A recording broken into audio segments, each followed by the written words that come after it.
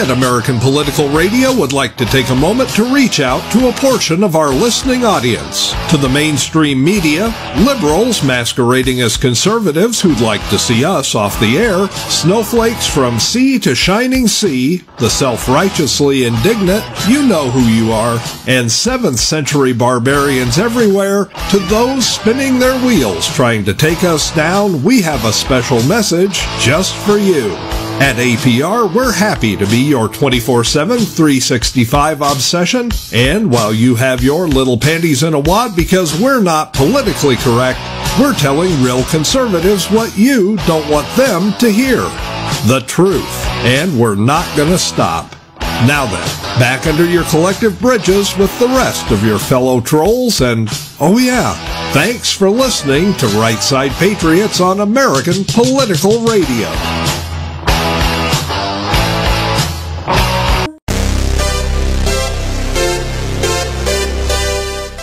Welcome to Right Side Patriots on APR, American Political Radio. Craig Andreessen from the National Patriot, Diane Sori from the Patriot Factor, welcoming you on a Tuesday evening edition of Right Side Patriots. And Diane, we're going to start the show with a very special guest. Yes, we are. Our friend Mudar Zahran, the Secretary General of the Jordanian Opposition Coalition. Mudar, welcome to the show. Thanks for having me. You know, we were kind of worried about you. You were not feeling so well a few days ago, a week ago or so, when last we chatted online, and you're feeling better now? Well, absolutely much better. Thank you very much. You know, London could be a very cold place. Well, yeah. We were concerned. We were a little concerned, and it's good to hear your voice sounding, so much better and so strong.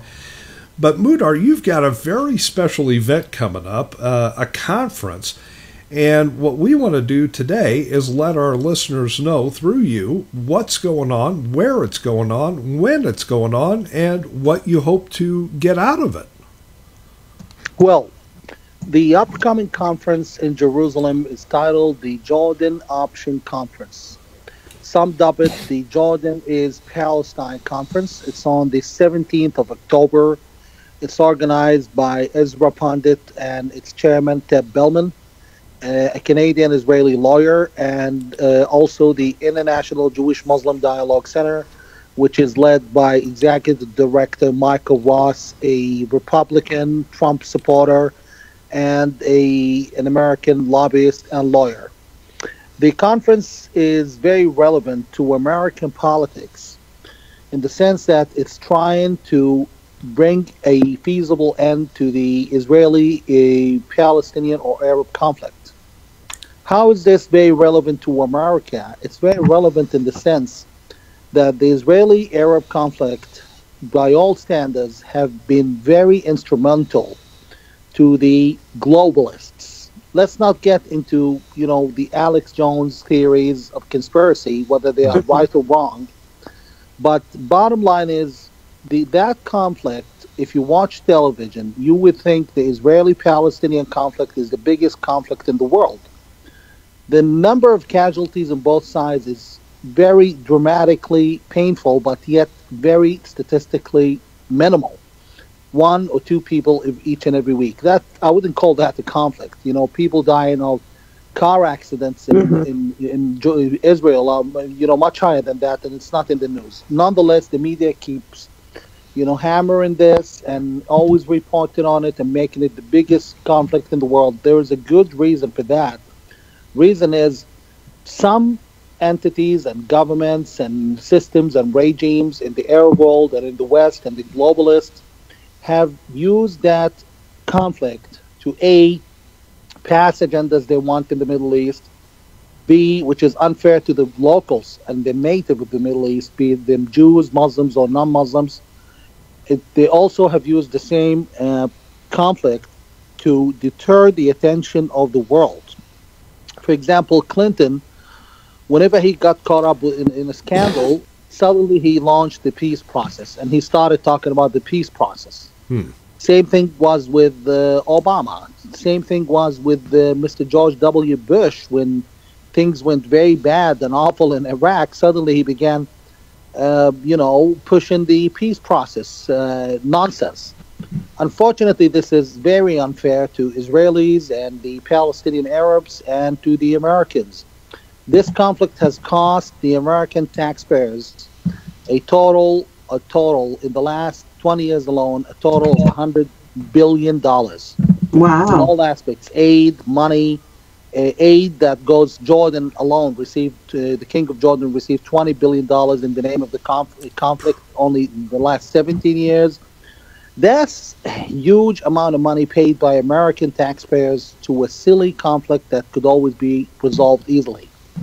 In short, for those who don't know the history, there was a country called Palestine. It had a Jewish minority and a Muslim majority.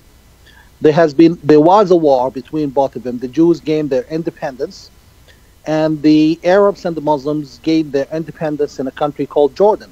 Today, the Arabs, for the last 75 years, almost 70 years, they've been pushing for Israel to give up more land of the 22% of the land that they had.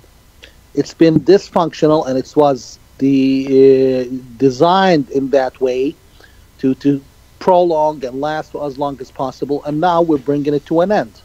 I think we have a good reason to believe it's going to happen, because we have a man in the White House who also, I believe, sees it as unnecessary and silly, because he's a businessman. He does the math, he does the checks and balances, and he sees a terrorist, uncalled for, corrupt leadership controlling the West Bank, and he sees another corrupt, terror-supporting king in Jordan, and obviously he doesn't see any point, I believe, in supporting those two.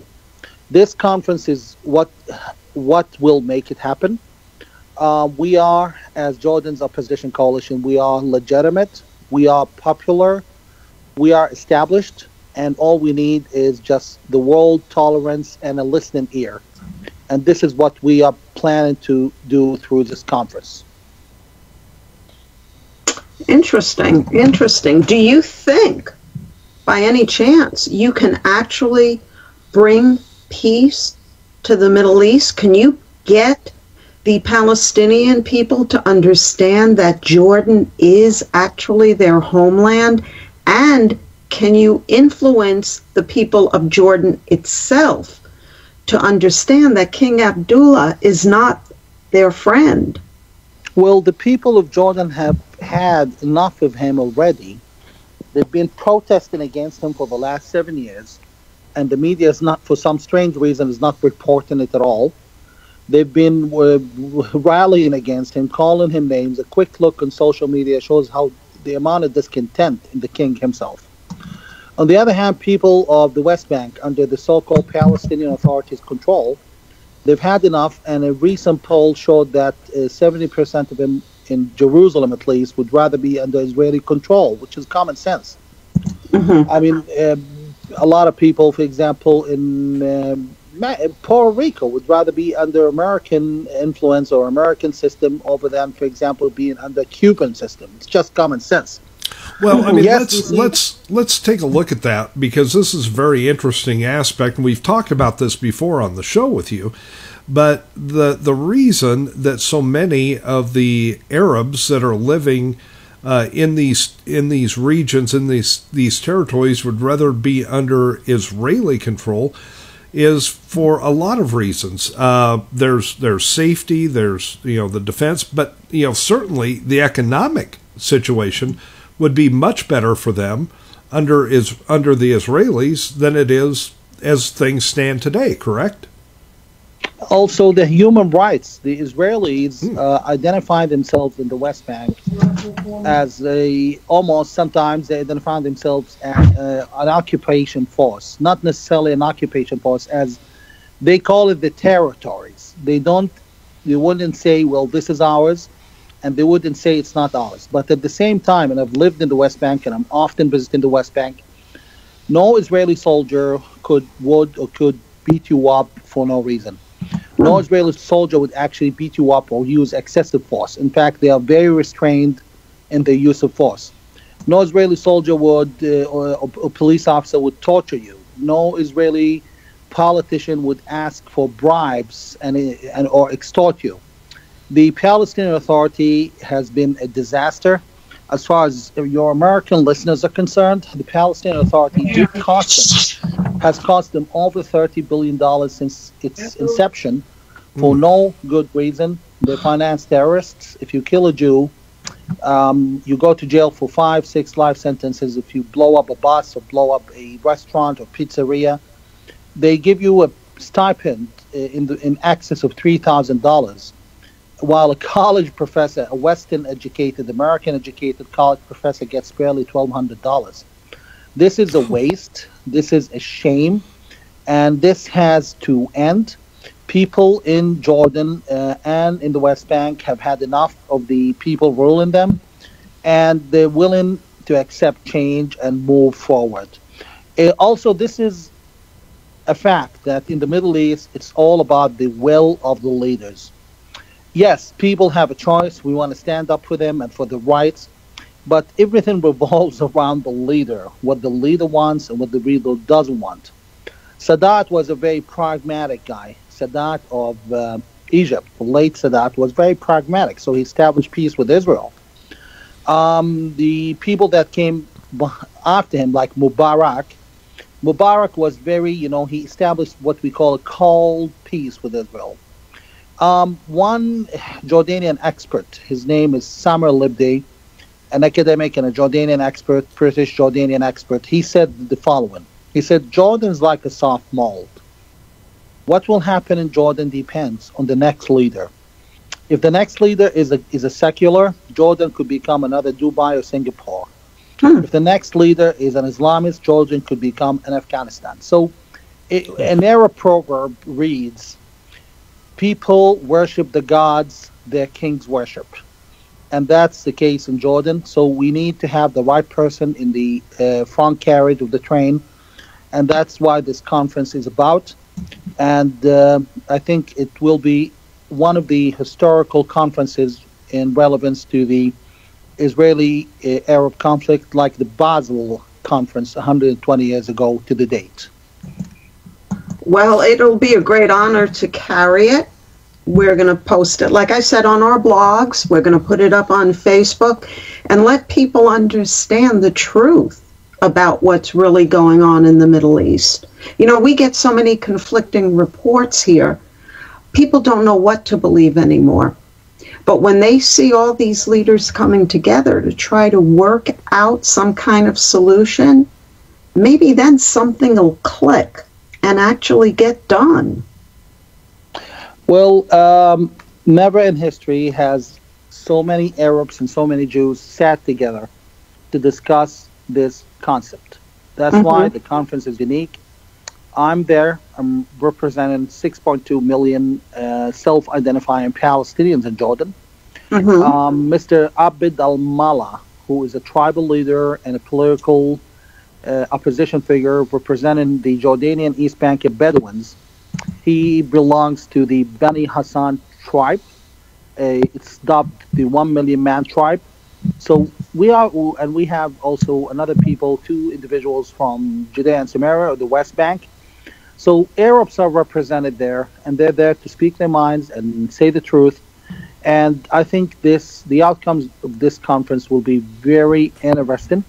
And it's an issue to watch for the American people because it has everything to do with the money going to the wrong people like the king and Abbas of the Palestinian Authority, and for the amount of investment, political investment in the West Bank or on the Palestinian-Israeli affairs. With what's happening right now, Israel is emerging as the only stable ally of the West or the American people in the Middle East. Now, Israel is not an angel. Israel is just another state. States do good things and bad things. But Israel is a democracy. Israel is an advanced secular democracy that's willing to not let down the American people and the American military, which depends to a great extent on cooperation in the region with the Israeli military, which is very advanced, very efficient, and very strong. Therefore, Israel's well-being is at the heart and center of Americans' interest. And if this conference could bring peace and could at least end the uncalled for Israeli-Palestinian conflict, it's quite a huge interest to the American people themselves. Oh, absolutely. It's in the best interest of the whole world, actually, if this conflict could finally be ended. Well, it could, because people. Okay, why are the Palestinian people still fighting against Israel today? They are fighting because they don't have a home, they don't have a proper passport, they don't have a state of their own, they don't have a country they can call theirs. If Jordan becomes their country, if Jordan offers them what they are entitled to in their homeland, we're not calling for the ethnic cleansing of Palestinians and kicking them out of Judea and Samaria or the West Bank. Right. No Israeli in his right mind wants that. But we are saying that 2.2 million Palestinians in the West Bank and 2.1 million Palestinians in Gaza, those people, according to the Jordanian Citizenship Act, all of them are Jordanians. Right. They want a health certificate, death certificate, marriage decree, marriage certificate. They can always get it from Amman, Jordan, and not from Jerusalem. That's the entire difference. There's a lot of people, a lot of Canadians in New Hampshire, where I grew up. Those people, they have Canadian passports and they get the benefits and welfare and everything else from the Canadian state, but they still live in New Hampshire, and there are a lot of New Hampshireites living in Quebec. They still are citizens of the United States. At the moment, we have our citizens living in Israel, who Jordan, under the king, is telling them, you're not citizens, you should go back to liberate Palestine from the evil Jews. This is where the problem is. It doesn't mean that terrorism is going to stop tomorrow, but it means that for the first time we have a demographic, geographic, political, and economic solution all in one. And I can't say much about what I really know, but let's just settle for this statement. I think the powers that be in the establishment in DC, London, Riyadh, Saudi Arabia, and Jerusalem, the establishments in those countries are becoming more convinced in the solution. And I think if there's ever a chance for it to happen, it is now. So let's not miss the chance. Sure. You know, earlier you mentioned Anwar Sadat being more of a pragmatist. How does El-Sisi fit into that? And what about the Saudi royal family? Because they obviously wield some influence in the region. Where do they stand on not only on this conference, but on the overall plan that you're talking about? Well, the Saudi royal family, they have a new gentleman, a new prince. I call him the Prince of Change, Mohammed bin Salman, the Crown Prince of Saudi Arabia. This gentleman is so secular, so has democratic values. I wouldn't call him democratic, but he has established westernized democratic values. For example, he is married only to one woman versus the Saudi customs of marrying at least 3 or 4 women.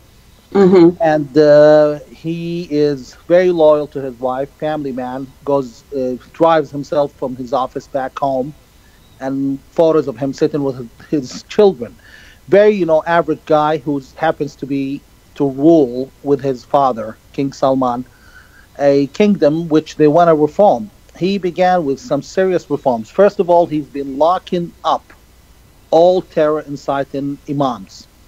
There's a lot of terror-inciting imams in Saudi. He's been locking the most mischievous one.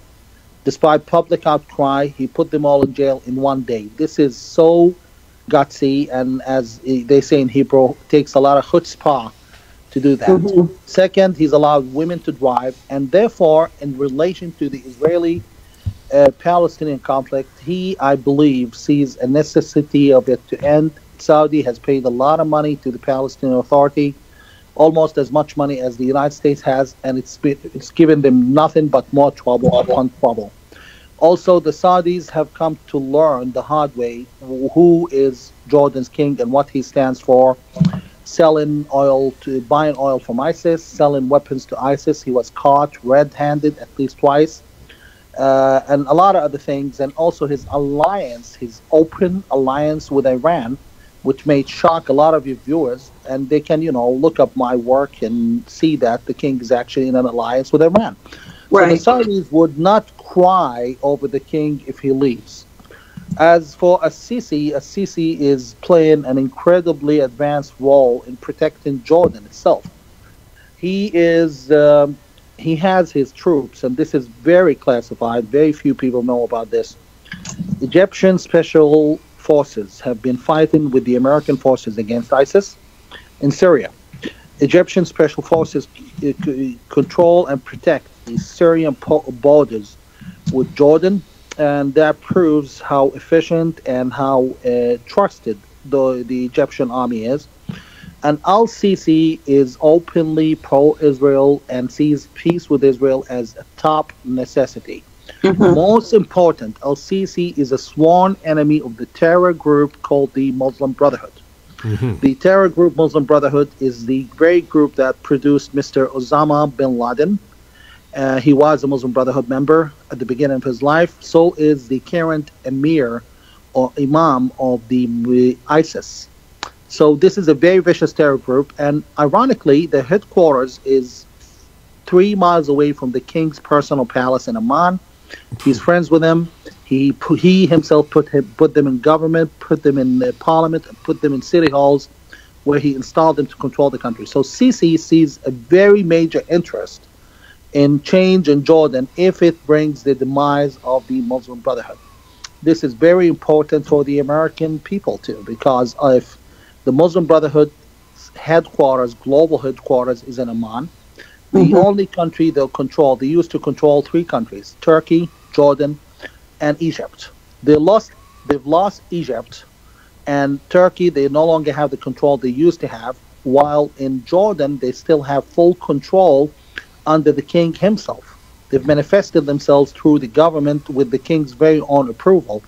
So if this changes and the Muslim Brotherhood is gone, this is a huge advantage that not only Sisi seems to understand, it's also the U.S. military and intelligence establishment. And I'm afraid I cannot say more about that.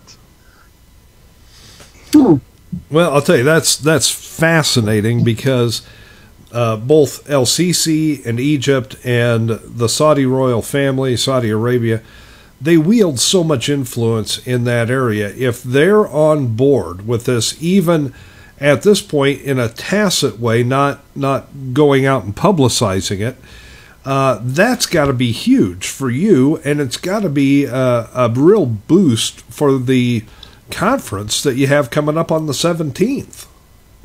Well, and evidence, there has been 3 similar conferences in the last 7 years, and the King of Jordan didn't pay a lot of attention to them. This one, because it came at the very particularly interesting time where the king is actually really vulnerable, and that people of the region, the governments of the region, are willing to accept this solution. That's why the king has been viciously attacking the conference. Allow me a minute of explaining what's been happening. There's and I'm not reluctant to use names at all. There's a gentleman by the name of Khalid Abu Tweme. He's a Palestinian journalist in Jerusalem, so-called Arab Israeli, and he often displays or exhibits himself as pro-Israel, pro-peace. And he has a clique of, I think, 2 or 3 friends of his, and they have been attacking the conference left and right. This came after we received an email from one of Khalid's friends who said that we are putting together a campaign to take you out. And since he told me that, there has been a campaign against the conference. It's been called a fraud. I've been called by those people, a handful of people, no more than 5, a fraud. And when it didn't work, they upped the ante into going after my personal things, like typical the way people were attacking President Trump during the campaign. It all boiled down to one of them. I think her name is Bat Zayon, posting, a series of tweets on social media which would hurt my family personally. Like at one point, speaking about my own mother. And while this is all nasty and messy, this guy, gentleman Khalid Abu Tuaimi, has a concretely established connection to Jordan's former intelligence chief, whose name is Muhammad Dahabi. Your listeners may not be interested in hearing this, but the guy has concrete connections to Jordan's intelligence, and he and his friends have been launching a jihad on the conference. Now, how do you know the importance of an event or even a person? You know the importance of an event or person by the importance of the enemies facing them. And very true. Khalid Tuaimi and others to launch a fake news campaign against the conference. It shows that we have hit a nerve with the king, and we are hurting him with this, because we're proposing something that could actually happen. 2, 3, 4 years ago, the last similar conference was in September 2013, and the king didn't pay any attention because it wasn't going to happen. Right now, it could happen. You need to stay tuned and keep an eye on Jordan. I was on your show 2 years ago, and I said things would start happening in Jordan. And 1 year, 12 months after that show, there was 6 terror attacks in Jordan, and the year ended with a major terror attack, where 7th terror attack, where the Jordanian soldier executed 3 American soldiers in cold blood. And basically, I've been proven right several times about my predictions or analysis for Jordan. And now I'm telling you, fasten your seatbelt, you will see one of the most interesting countries in the Middle East in the news in the very foreseen future. Boy, Diane, don't you just wish we could go over there and be a part of this? Yes, I do.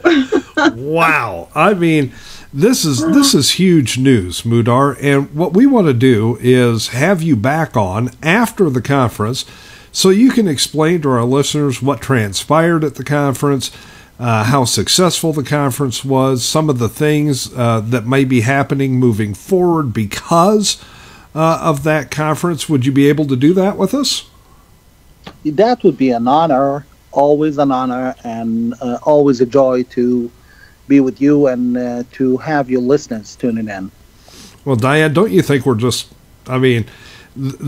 so lucky to have Mudar as not only as a friend, but as a friend of the show, to get the accurate information out to our listeners.